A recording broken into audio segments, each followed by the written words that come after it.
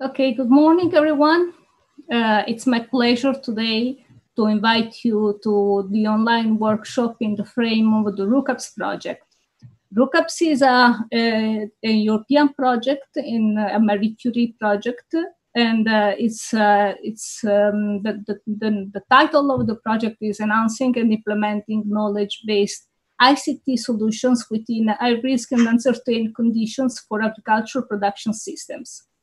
This cycle of seminars is for the fourth year meeting that, of course, was now is not as a physical workshop, but it's an online workshop. So today I have the pleasure to introduce Francesco Cellini, who is the head of the research center in Metaponto Magrobios in Alsia. And he will talk about plant phenotyping and how plant phenotyping can cope to a changing environment, a changing climate. So I leave the floor to Francesco, and if you want to make some questions, you can also write them in the chat, and we can ask Francesco for the question to reply to the questions at the end of the session. Okay. Thank you very much, Rina. I'm glad to be here with all these people to present some highlights in plant phenotyping. But now I have to share my screen, so some seconds. Share the screen. So I hope all of you can see the screen now. And yeah, just very brief introduction to the seminar. The seminar will be divided into 6 sections. The first will be on introducing a little bit myself and the agency I work for, Alsia. The second will be on importance of plants, the phenotype, and the phenome concepts. The third part will be centered about the plant phenomics, what it's about, and all the sensor and technologies that are used in this field of science. And the fourth will be on high-throughput plant phenotyping, how is it used in plant drought responses, and we'll make also some examples on digital traits. And then I will go to the end with comparing genotypes or treatment effects, and we'll go to the conclusions. Let me introduce myself first. I am a biologist by degree. My name is Francesco Cellini, by the way, and I'm a biologist by degree and a plant biotechnologist by research background. And currently, I cover the position of head of Metaponto Magrobios Research Center, which belongs to the Basilicata Agency for Innovation and Development in Agriculture, whose acronym is Alsia. The research center is located here, you can see part of Italy in the south, located in Metaponto, which is the cradle of the colonies of Magna Grecia, very close to the Ionian coast in Basilicata region in the south. And Metaponto is also located in the province of Matera, which is a wonderful and unique city, home of the Sassi, and also UNESCO Heritage Site and European Capital of Culture in 2019. And Alsia was established in 1997. It's a public institution which is instrumental to the local government and operates primarily to promote the modernization, the innovation transfer, and the development of agriculture and agri-food sector in Basilicata. The activities are organized in the territory under the direction of the Matera headquarters, a provincial office in Potenza, the Research and Development Center, which I'm head of, and several experimental and demo farms, which are spread in the territory, and 2 extension units. And since January 2003, Alsia acquired the Agrobios Research Center, which is focused specifically on plant biotechnology and research services to small and medium enterprises and industry in the bioeconomy sector. And these are the main roles and activities that are Alsia running, by the way. One is research development and innovation transfer to the agri-food sector. Then Alsia provides also agricultural extension services, dissemination of information, innovation, technical and organizational consultancy. And then we also provide farming training and vocational training to farmers. And we also have agrotechnical services and support. And last but not least, we manage also important assets of the rural reform, which is a public asset, very important here in Basilicata. And now I want to convince you about the importance of plants. If you want to talk about the phenotype, we have to be aware of the importance of the plants for our daily life and for the planet. So that's why I invite you to watch briefly. Oops, sorry. Escape. I went to this. Okay. And the share is not working. So plants are very important, and there is no doubt, in my opinion, that plants are important for our life. They give us food, fibers, drugs, providing relevant ecological services, such as carbon storage and solidity, to cite some of the most important ones. And plants are the source of the air we breathe and most of the food we eat. Yet, we often don't think about keeping them healthy. This can have devastating results, as you probably are aware of. FAO estimates that up to 40% of food crops are lost due to plant pests and disease annually. 2020, this year, has been declared by FAO Year of Plant Health. In the year of COVID, we do not have to forget that protecting plant health is protecting human health as well. Plant health is increasingly under threat. Climate change, human activities have altered ecosystems, reducing biodiversity and creating new niches where pests and other stresses can thrive in. Protecting plants from pests and diseases and abiotic stresses is far more cost-effective than dealing with the full-blown plant emergencies. So prevention is critical to avoiding the devastating impact of diseases on agriculture. And science and our role have a specific role to play in this area. So developing crops that are more resilient to stresses is fundamental to meet future global challenges. Well, let's now dig into the phenotype. So if you think about yield stability, or disease resistance, or drought tolerance, or antioxidant content, nutritional values of our food, well, you can think of them as desired features that are part of what biologists call phenotype. So what is phenotype? A phenotype is the translation of the genetic program which is written into the genome under the interaction with the environment and external stimuli into the physicochemical and physiological properties. In a more rigorous scientific term, an organism phenotype is the complex of morphological and functional features that can be observed, measured. These are two important aspects. That's what we call traits in a plant. So the phenotype is a trait. But the phenome represents all the traits which are present in an organism. So the omic designation suffix defines a holistic approach. We would like to look at all the phenotypes that are present into the plants instead of looking at a single phenotype. Now we can certainly say that in our everyday life, when we eat food derived from plants, we eat a phenotype.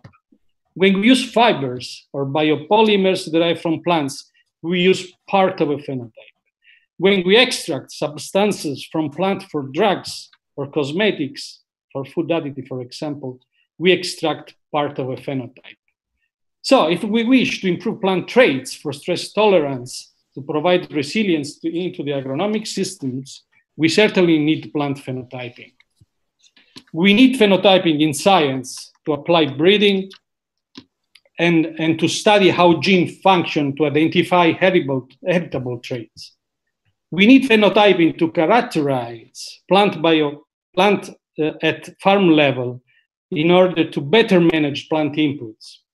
Like we need also phenotyping to characterize plant biodiversity and study climate change effects on plants. So plant phenotyping lies at the very heart of the agro-developments to meet global challenge. One of the important features of the plants which make them different from the animal kingdom is that they have what we call phenotyping plasticity. So while animals can escape from threats or from stresses just by walking or escaping using their legs, plants cannot do that. Plants stay in the same place and they have to adapt in the same place to the changing environment. So that's what we call plasticity. As you see, these are two nice examples. In the upper row, you see the same plant, the same genotypes in three different environmental conditions, and they look different. You can never think that they're the same plant, but indeed, they are the same genotype. In a second example, which is more striking, this happens in the same day. You have that the plant is different. So you have the plant in the left at the 6 a.m. at low temperature, and on the right, you have the same corn plant at 2 p.m. when the temperature is very high. And now you have a different phenotype, and the two are not so similar, as you can see. So the difference is, of course, the temperature, and the leaf has a temperature difference of 25 degrees. So plants adapt themselves. During the day, plants also adapt themselves in several environments. This is quite important. So if we want to study phenotype, we do want to study phenotype across genotypes, but also across environment condition, but also along the days in different climatic conditions. So this is a challenge for who studies plant phenotypes. But we have some hurdles, we have some problems in phenotype analysis. So plant scientists know this very well. Phenotyping is, most of the time, was manual, is labor intensive, and related to that is high expensive. So there are costs associated to phenotyping. So it's a tedious process, it's manual, it's very complex. And furthermore, we have also some hidden parameters that are difficult to detect. So we have to sample the plants and we have to apply destructive measurements just by taking sample from plant. This disturb, of course, the plant, and we have then to apply statistics.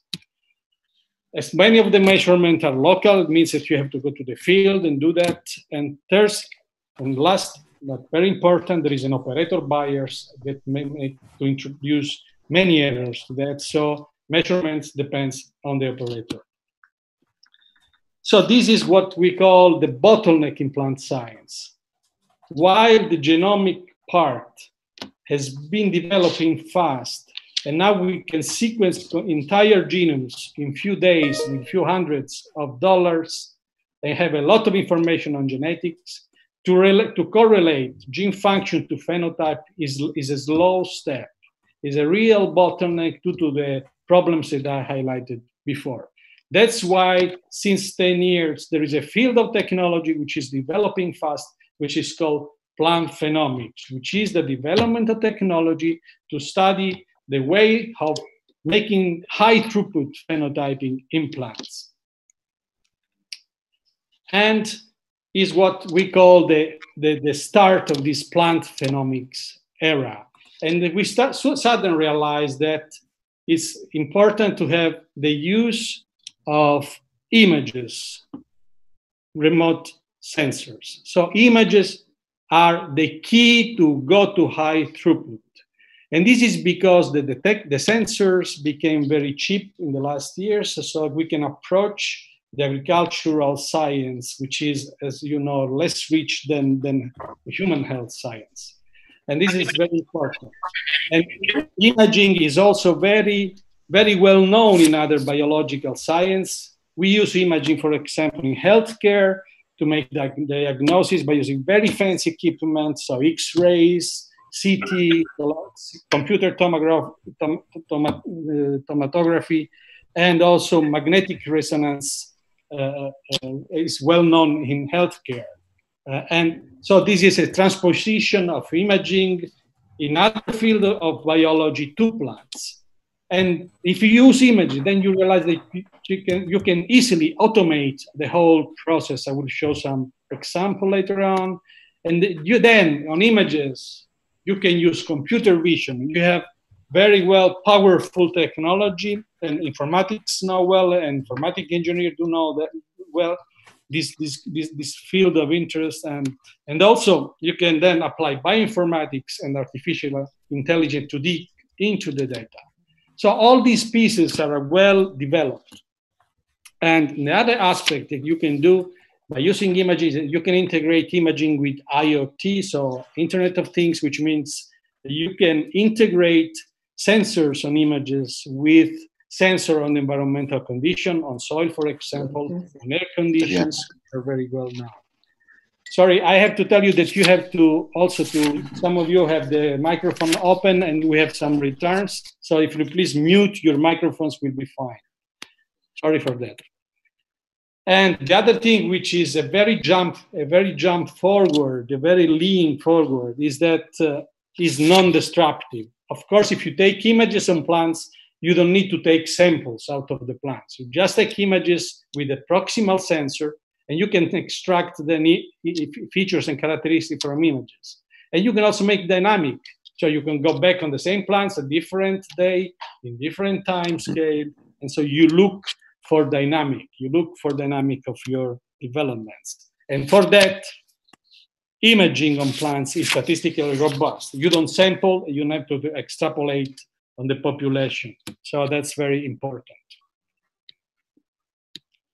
And now let's talk a little bit about sensors. This is a well-known piece of science and technology, and biologists knows that, and in physics is very well known. When if you put a biological organism or a biological tissues in a field of electromagnetic field, then you have an interaction between the electromagnetic waves and your organic matter in your organism. And with that, you can have a lot of sensors that detect what is happening. And you have, on the right, you can see better that you have three, we see here, if you see the pointer here, you have three different effects that you can measure. You have the transmission, so what is passing through the organism. You have the absorption, you have that part of energy which is absorbed by the organism, and you have the reflection, which is part of the energy which is reflected towards the observer. If we concentrate for a while in the visible spectrum of the electromagnetic field, which goes in a specific wavelength, which is well known because our eyes is a sensor for images in that particular field, then you see that plants have specific characteristics that make them also unique compared to the animal organism, in which plants have pigments. It's well known that plants have pigments, and they are colorful, they have plenty of colors, and they enjoy our life with colors. But apart of enjoying, this is a very important aspect because we can use the light, in the visible light, to study the response of plants to the environment. Because they change the metabolism, they change the pigmentation, we can detect easily that. One of the pigments, is the chlorophyll, which is responsible for the green part. You see this little peak here is exactly the absorption in the blue light, which means the green.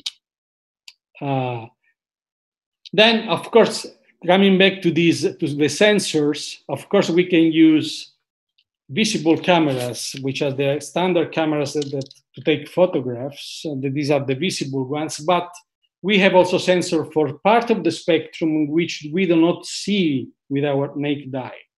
So we need specific sensor. Luckily, we have it. We have sensor for the near infrared, which is the area, this area here.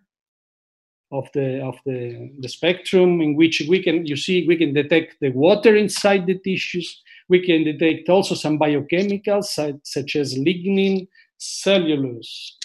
And we have also the imaging spectroscopy, which is hyperspectral. So we have several wavelengths. And with this sensor, we can have a lot of information about the reflection in a reflection mode, which goes on morphometric, architectural development, also physiological insight of the plant. It's like looking inside of the plant. So by just imaging, which is an outside sensor, we can have hints of what is happening inside the plant at the physiological and biochemical level. But imaging of plants, you can do imaging on multi-level, we say multi-scale. So you can produce images on single organs of the plant. For example, here you have a leaf. You can produce images on the whole plant. You can produce images at field level. So looking at the canopy in a field and looking at the whole field. And here the same for the roots. So this means that you can approach phenotyping in science to make study on single plant, but also you can use also images to phenotype the plants in open field, which are good for breeding, but also good for smart farming applications. This is very important, I have to say, because plant phenotyping, high throughput plant phenotyping is not only for science, it's also the base for application in smart farming technology and in smart agriculture. That's a very important point I want to stress. Now, some very few basic things about image analysis. Who of you is already computer science? They know about computer vision, but basically when you have images, you have to apply algorithms, programs that extract from the image the features that you want, what we call traits. So the first thing is that to calibrate the image, we say the segment the image, which means distinguish the plant from the background, just extracting, and then on that, you have to extract the features. The feature can be the length of the leaf, the feature can be the height of the plant, the feature can be the tassel of a wheat plant, whatever you want. And you can extract that by applying very fancy now algorithms which are in the field of artificial intelligence, which are deep learning, machine learning, so you can really do a lot of work by just automating the process by applying this kind of algorithms, which are very important. And you can have several configurations of platforms, we call them, of technology. One is the platforms for high resolution, which we call indeed high throughput phenomics. Usually they are in greenhouses, in control conditions, and they use sensors which can move to the plant, or the plant can move to the sensor, and then you can detect images at several wavelengths or in several spectrum. And then the other thing is that nowadays we have also phenotyping platform in open field, not only in glass houses. So we can apply sensor in open field, and you can use in open field fixed sensors, mobile sensor, or also drones, so unmanned area vehicles that are loaded with sensor that can fly over the field, that can take images of it, of the field. And then you have also the more informatic part, which is important. You need modeling, and you need also to have an informatic infrastructure, because you have to deal with big data, you have to have databases, you have to have also data management, appropriate data management, appropriate data analysis pipeline infrastructure. And now I'm introducing you the plant phenomic platform that we have in Metaponto. This belongs to the high throughput phenotyping, and it is located in our research center. It is inside a glass house, is in semi-controlled conditions, and this is the way it looks like. So it has several sections. We have a conveyor system, which is the automated system in which we can manage the agronomical part. As you can see here, we can host roughly 500 pots, and each pot is within a card, a specific card, which has an electronic tag. So each plant is tagged electronically, is identified by the system. Then you can shuffle, you can mix them, you can also host several types of experiments with several plants. The only limitation we have is the 500 numbers, and the height, I will tell you that, of the plant that cannot be over 160 centimeters. And we have also then the imaging station. Again, these are the stations in which images are taken. They host the sensors. And we have one for fluorescence, for photosynthesis, for stress. The other one is for the near infrared. Sorry, there is some noise. Some of you has to mute the microphone.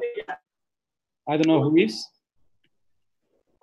And then we have also the RGB, the invisible light sensor, so 3 different chambers. But also we have a specific sensor for roots. This is very important. We'll come to that later on, which we can study the roots into the soil and look at morphology and activity of the roots.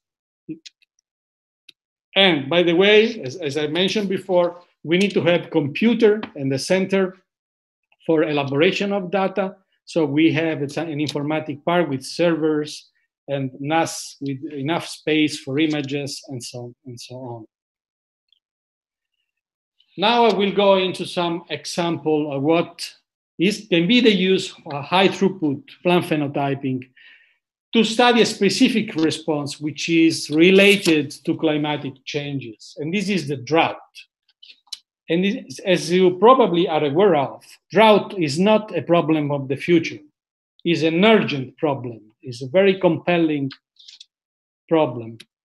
And if you look here, this is Italy from 1997 to 2018. The red part is the moisture abnormalities that have been measured along the year. So let's say that rain less, so we had drought.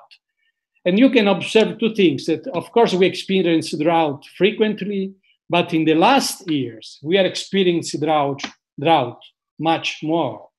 And this is due to the climatic changes. If you look at Italy, of course, the situation is not homogeneous. You have hotspots, but the whole Italian peninsula is interested by drought. And this is particularly heavy in some part of the north, in the center of Italy, and also in the south. As you can see, here is the place where we are located right now in Basilicata.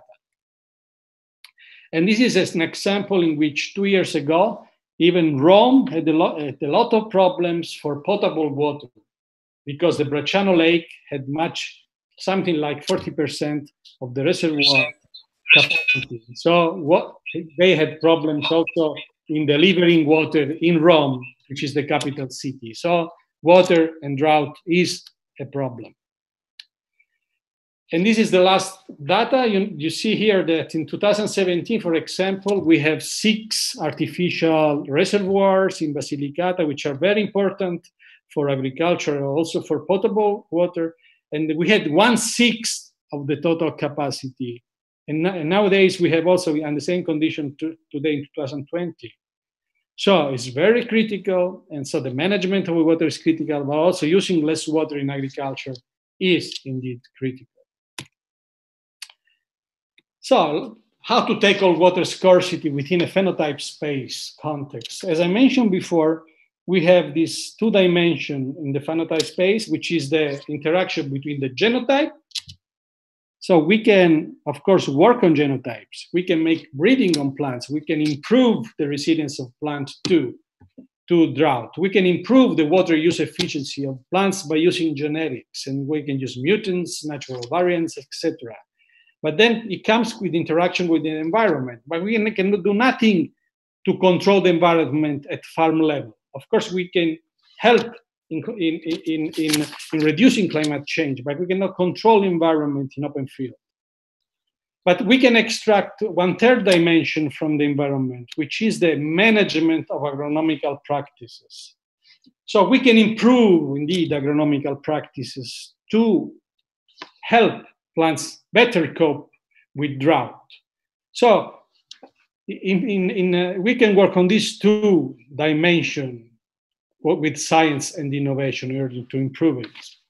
And so I will make some examples on these two. But I want also to highlight you the importance of management, which is underestimated. As you see, this is a FAO which stated that to cope with drought, further genetic enhancement contribute in the medium and long term, but on-farm best management practices will provide more immediate and effective way to increase crop water productivity. So this means that you can look at medium and long term to improve crops, but to help now, it's much better to work on water management at farm level. So it's very important, as it's quite underestimated. So how some example of traits that can be extracted, very simple ones. I will not be tired you with very fancy examples. So I will take some very few examples. One is looking into the visible light. And so looking at morphometric, architectural parameters of plants, what also we can appreciate by our eyes. And you can see here the images that are taken by the platform. This is one on the top and two from the side. And with this, you can transform your images. You can extract some information, as I said. As you can see here, there's already a segmentation. So the plants has been distinguished by the background. And then you can work on the pixels with computer vision. And so you can extract, for example, data on biomass, on biovolumes, on the biomass spatial distribution, so not only a medium average on the whole plant, but also the distribution along the plant, on compactness, for example, or some color indexes. These are important, for example, for pathogen attack for diseases, because often the plant change colors when they are attacked by pathogens, and also health indexes. So the digital biomass is quite straightforward. You can use 3 pictures, which reconstruct a kind of 3D model of your plant.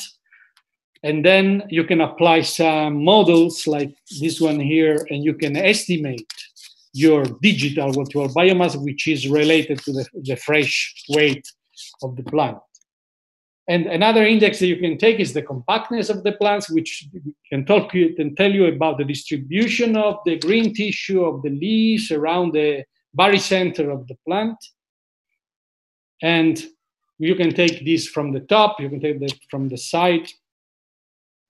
And I will now go into this, how to use these traits to compare, for example, genotypes or treatment effects.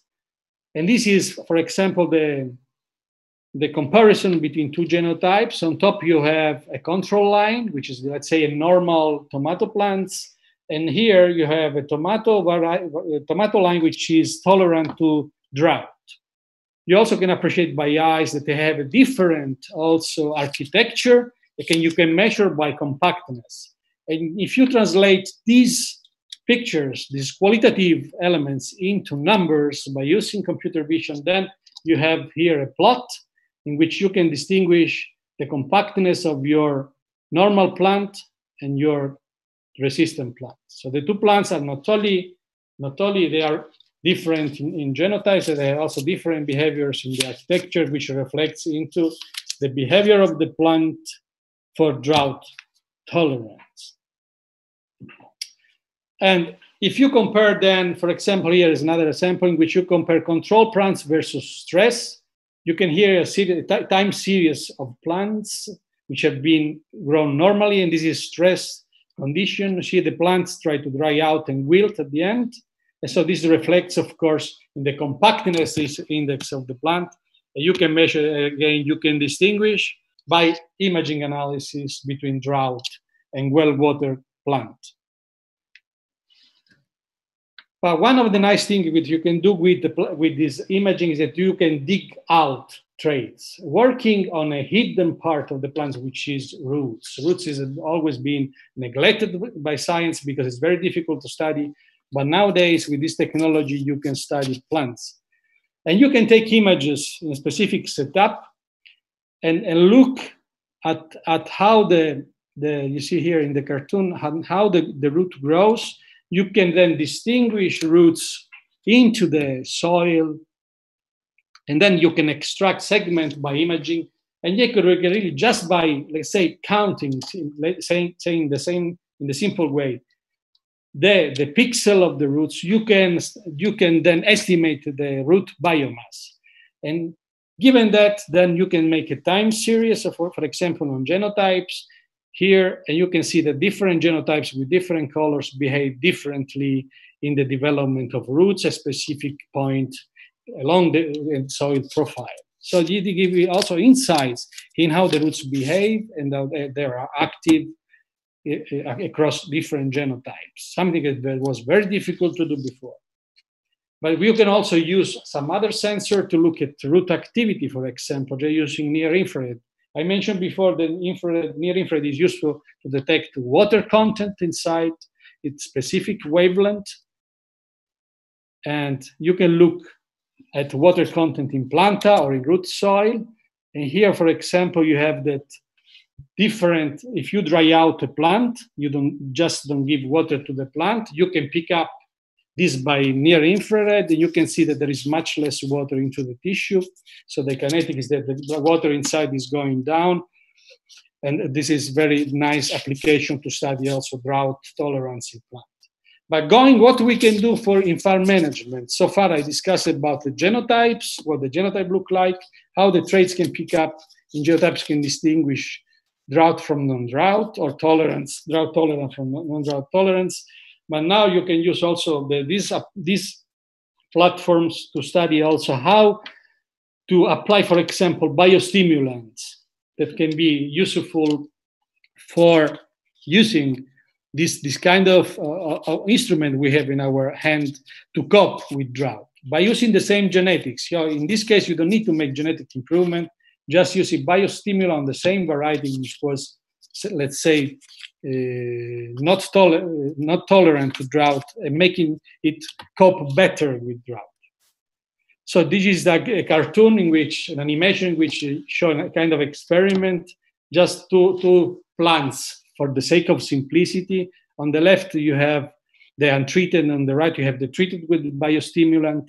You apply for the stress, then you can recover the plant, and you see that the plants behave differently from the treatment. And what you can see is that the biostimulant helped the plant to grow better, in a better shape. And it was, when you plot it, again, you see that the biostimulant make the plant that normally was sensitive to drought, make it like growing in normal conditions. So this makes a very, very, very important aspect, because you can use better practices into the field in order to cope with some stresses that are already present. So this is very important. And so if you look also in the roots, if you see here with the colors, with the blue, the pale blue, yellow, means that the roots are more active. The biostimulation also helps root in using better the water. So this is made from imaging with the near-infrared sensors. You can have the biostimulation. Plants are able, with the roots, to uptake better and much more water from the soil. So this is another example in which you can use the imaging in order to understand how the plant cope with drought. Okay, and then I come to the conclusions. Prime time, yes, I think. Well, I hope that I was able to convince that plants are indeed important, and that now we are in an era that is very, very exciting for new fast and developed technology on plant phenomics. A technology which integrates several disciplines, several technologies, makes plant scientists, physiologists, engineers, informatics, physicists to develop technologies that are useful to increase the throughput of plant phenotyping. It is a technology that produces and analyzes big data, uses a lot of informatics with computer vision and artificial intelligence approaches. So informatics is relevant. If some of you from the RUC-APS people who works on informatics, this can be a nice way of also thinking that what you can do is also important, can be important also in plant phenotyping field. And nevertheless, I also explained that phenotyping, high-throughput phenotyping speeds up plant breeding. Just to give you the idea that one single plant can be imaged on our platform in 2 minutes, and plant science discoveries. So this speeds up also on science on the application side. But this is the stress I made before. Plant phenotyping is not only for science, because supports smart farming development. If we can apply high-throughput phenotyping in the field, we can apply the same technology for smart farming applications. If you want to irrigate better in a field, we have now the technology to say that we can pick up the plant stress as soon as it appears in the field. And so you can irrigate the plant and the plants where it's needed. And also phenomics strongly contributes in finding plant phenotypes that are resilient to climatic changes, induced stress, such as drought. And before I go to thank you, I want to highlight a specific project which is in Europe, which is called EPPN 2020. Europe acknowledged this technology as very strategic, and we have now in Europe a large project for strategic European research infrastructure, which is called Emphasis, which we are part of it, which puts together all the infrastructure that are present in Europe, and our center is part of it. But there is another project, which is this EPPN 2020, which is now coming to the last 2 years. And this project puts together the network of the research infrastructure to harmonize the methods, but also to, and this is the message I want to convey to you, to allow scientists which are outside from Italy, for example, to have access to our platform, and the project will be paid off completely by EPPN 2020. This means that if any of you is interested in making experiments in one platform of this network, you can apply. There will be an open call in June. It will end in October 2020, and if you pass through the evaluation, then you can go to the platform, run the experiments, and everything will be paid, including travels and lodging expenses. And with this, I think I finish. I thank you for your attention. I will take some questions, if any. Thanks a lot. Okay, thank you, Francesco, very much for your very interesting presentation. So, are there any questions? Well, I would like to, in the name of the RUC-APS project, of course, I would like to thank Francesco for this nice talk on phenotyping. I mean, it's super, super interesting the way how all the complexities from agronomics and agriculture can be joined together by using technologies. Now, my question for Francesco is, because of course, this is the question that is coming around this online workshop for everybody. So I think that this is also a good time for doing the same.